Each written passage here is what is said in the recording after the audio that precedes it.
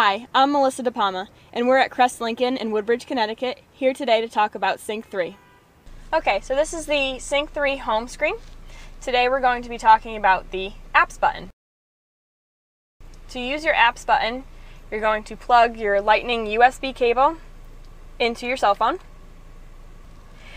Once that's done, you'll notice that Apple CarPlay pops up, and you can easily scroll through all of your apps that are approved. We even have the sync button, which will bring you back to the SYNC3 interface. See how it says here Apple CarPlay instead of apps?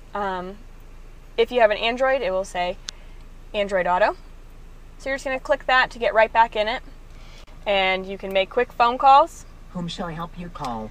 This is super easy to use and really fast, which is important. So you can go through playlists, albums, audio. It's really convenient and safe while you're driving. Pandora opens up fully. You can scroll through all your stations. Just choose one to play.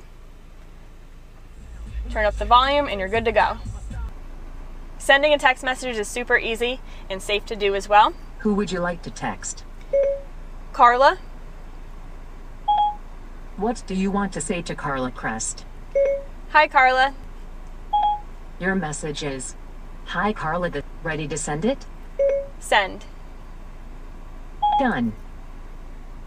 And once you're done using your apps, just press the sync button and it brings you right back to SYNC3.